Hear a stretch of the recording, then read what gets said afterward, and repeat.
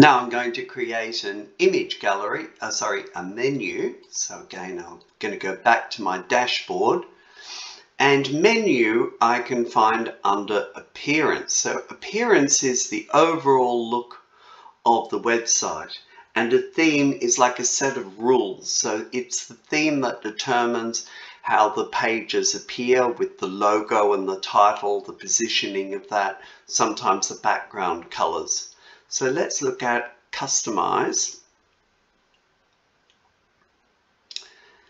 And here we can see where I've set up the name of the magazine, the logo which has appeared here, the title which automatically appears at the top of every page, the tagline.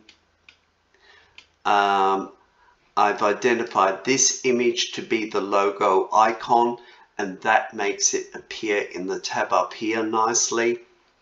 But at the moment, we're going to go and look at menus. So menus is here. And as you can see, I created a menu earlier with these four, but let's look at that. So you can see there's 4 pages I linked to for this menu. Let's create a new menu because you'll be starting from scratch. So I'm going to call my menu test menu. And I want it to be in the primary location, which is up at the top here. Click next. And I'm going to add items to the menu. At the moment, the menu is empty, as we can see, so I'm going to add items. So I'm going to add a page from my existing pages, and I'm going to choose, let's see, perhaps the home page. No, I don't need a home page because I've already got a link on the logo that takes you to the home. So I'm going to choose magazine gallery, and you see it adds to there.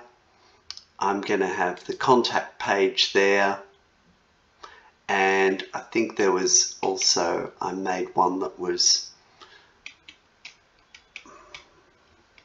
for a gallery somewhere, wasn't it? Oh, I've added the gallery, added the contact page, latest post. I'm going to add that. Okay, so now we can see that it's appearing over here, but I want to alter the order. So I'm going to click and drag that up at the top, and we can see that the order changes.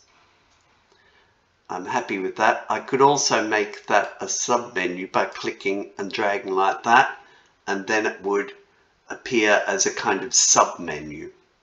But I'm going to click and drag that back.